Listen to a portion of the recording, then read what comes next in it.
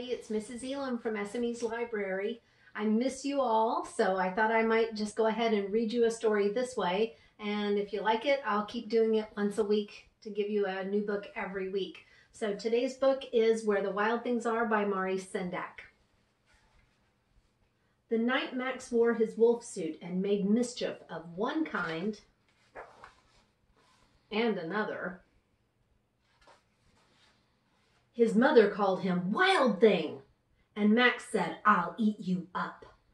So he was sent to bed without eating anything. And Max does not look happy. That very night in Max's room, a forest grew. And grew.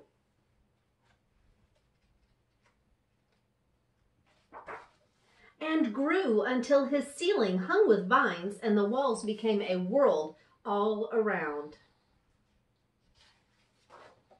An ocean tumbled by with a private boat for Max, and he sailed off through night and day.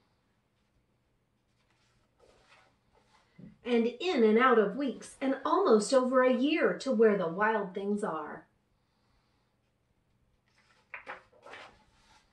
And when he came to the place where the wild things are, they roared their terrible roars and gnashed their terrible teeth and rolled their terrible eyes and showed their terrible claws.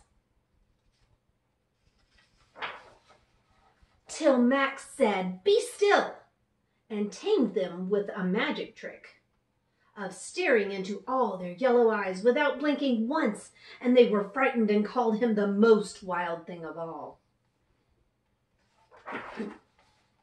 and made him king of all the wild things.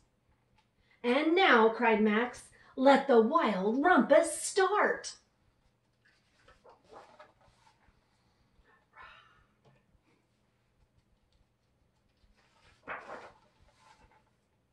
This is the part where you can wiggle if you need to.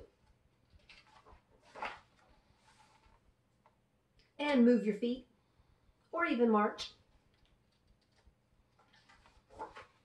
"Now stop," Max said, and sent the wild things off to bed without their supper. And Max, the king of all wild things, was lonely and wanted to be where someone loved him best of all.